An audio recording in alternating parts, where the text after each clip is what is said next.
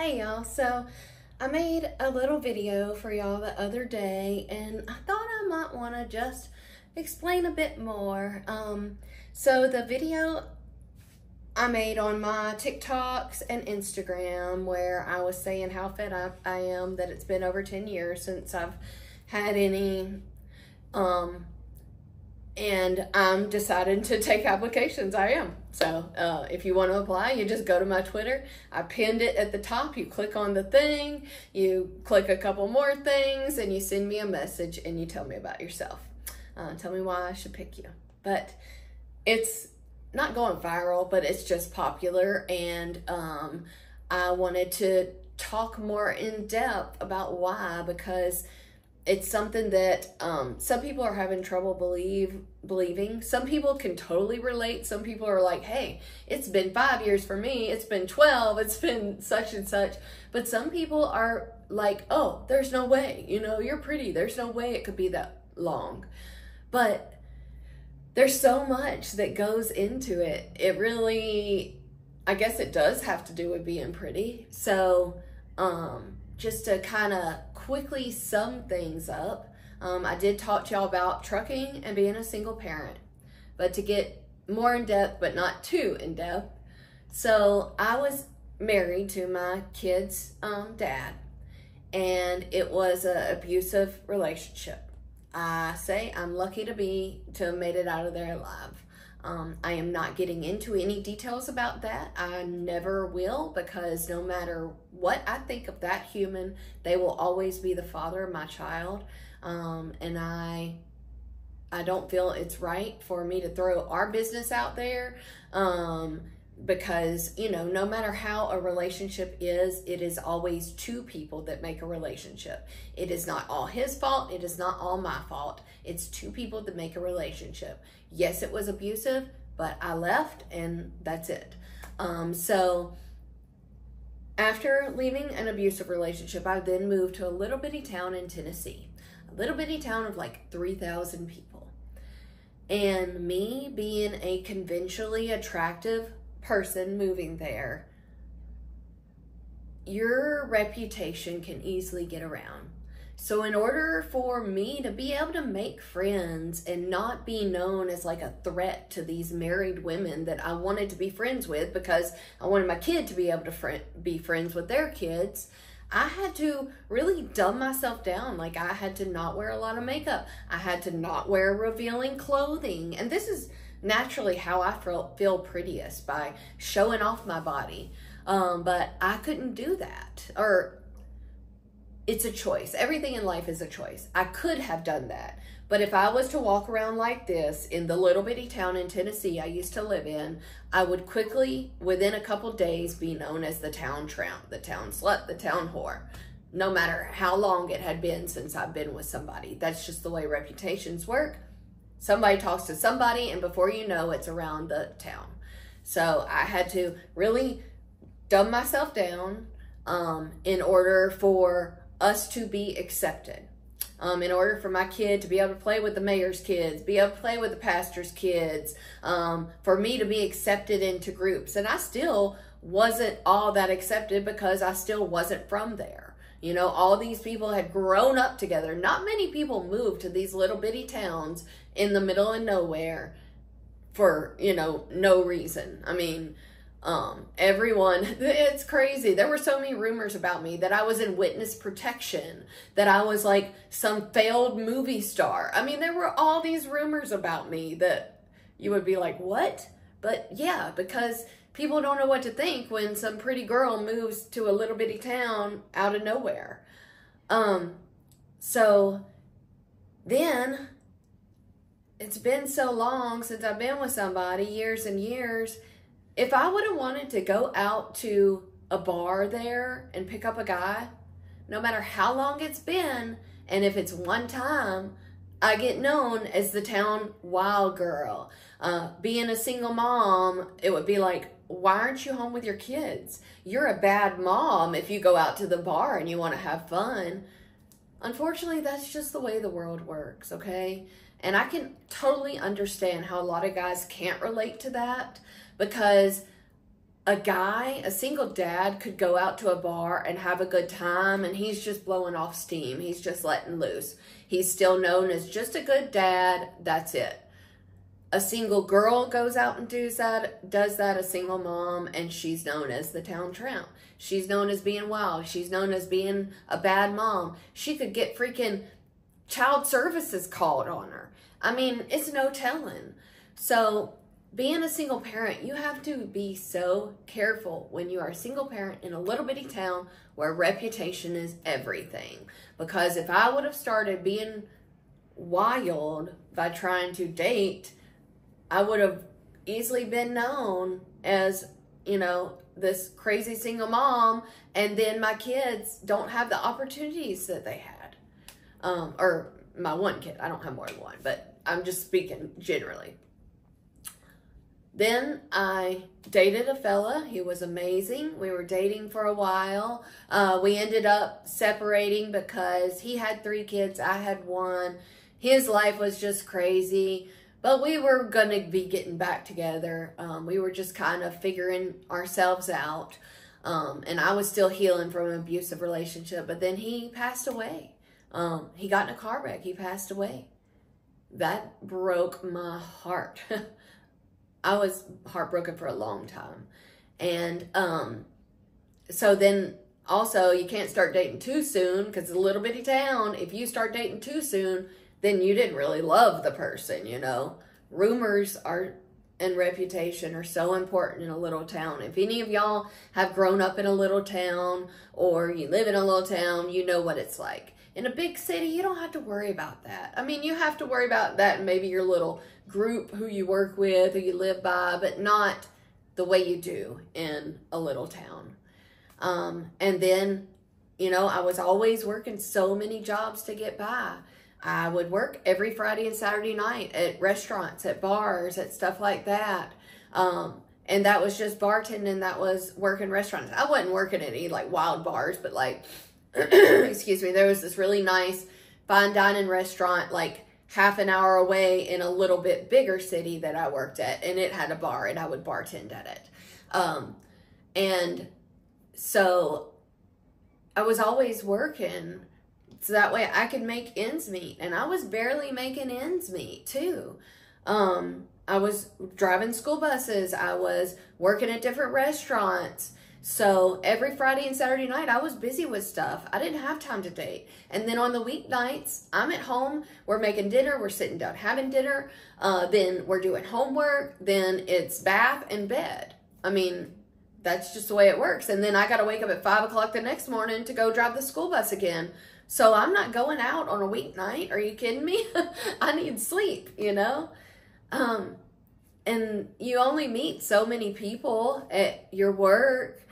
And then, like, I did meet more than a couple people that would ask me out, like when I was working at the restaurants and stuff.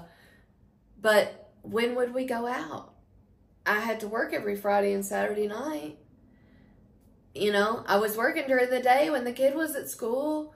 When would we go out? The only day I would ever have free was Sundays. And that was my one free day a week. So, of course, I was spending it doing fun things with my kid. That was the only off day I had. We were going to church every Sunday morning. We were going out. We were having fun Sunday during the day. That was our one day together.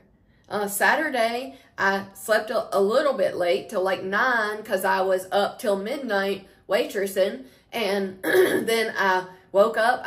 My kids stayed with my mom and dad from like Friday afternoon till Sunday morning because of me working. So then Sunday or Saturday when I'd wake up, I'd either go have lunch with my kid, then go waitress in the evening, or I would work a double shift on Saturday. I'd waitress at one restaurant for lunch, and then I'd waitress at another for dinner. So I had no time to date. It was either I take time to date and I'm not able to pay my bills, you know, and then if I want to go on a first date, I'm not bringing them to see my kid on a Sunday. Ain't no freaking way. So there's just so much wrapped up in it. And when I went into trucking, you know, I went out for a couple months training. Then after that, my kid went out on the road with me. For 2 years, we were out on the road together. We had an amazing time. My kid got to see all of America. we would stop at like cities and we would go and take a train or Uber or something like that, go into town, have fun. You know, we just had the best time. So when was I going to date during then? I mean, when was I going to meet somebody then? I'm not. And then moving here, now, this is where it kind of becomes my fault. So I moved to a big city, started local trucking, and then my life was still revolving around my kid, obviously. But that's when it comes to the part that I have just been so shy about putting myself out there to date. Like, I haven't gone to any bars to pick up people. And it's not because I'm working Friday and Saturday nights. It's just because I was so scared to put myself out there again. So that's the part where it is my fault. The past 5 years that I've lived here, it has been my fault that I haven't put myself out there. But it was like, well, during the week, I'm driving the truck and working 14 hours a day, so I'm not going to go out. But I could have gone out on like a Saturday night, but I just didn't because I really wanted to work on myself. I wanted to work on becoming the best me I could. And so that's what I feel like I did. Then 2 years ago, I started making content, and I started making content because I wanted to be the best me I could. Sorry, somebody messaged me. Let me see really quick.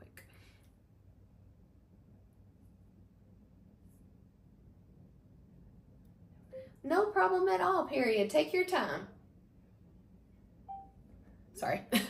A girlfriend of mine's coming over and we're going for a walk. We try to do some exercise together every weekend. So,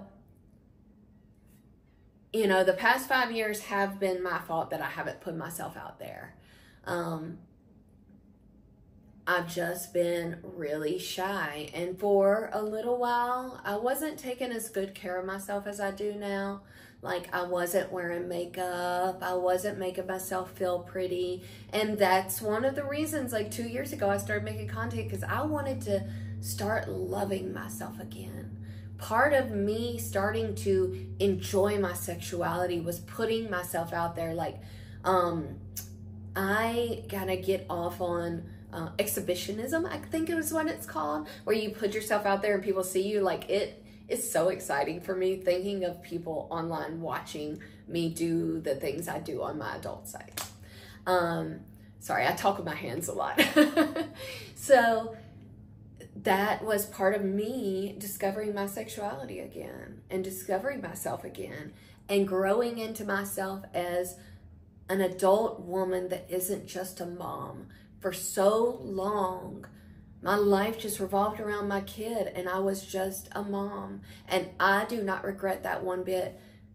Every day that I see my kid and see what an amazing human being they have become, I don't regret it one bit. I will never regret one day that I spent with them and I spent teaching them how to be a good person. But I do regret having or sacrificing myself a little too much. Like, I got it in my brain that in order to be a good mom, I couldn't take care of myself. I couldn't spend money on going to get my hair done, that I needed to spend it on them, that I couldn't spend time going to get my nails done, that I needed to spend that time doing something for my kid. So that is something I regret. I regret not taking good care of myself like I should have. So, yeah, that's where I am now. You know, one of the many, many reasons I started making content 2 years ago, or really, I mean, honestly, it's the main one, is because I just wanted to fall in love with myself again. I wanted to fall in love with the sexual side of myself, the woman side of myself, just find who I was again. Yeah. And I feel like I've discovered my true self now, who I truly am. I have worked hard to mold my body into the beautiful shape I love it being in. I've worked hard to mold my brain into the good human I feel like I am. I've worked hard to mold my business mindset into what I do now and learn the lessons I have. And now I'm finally ready to add someone to my life.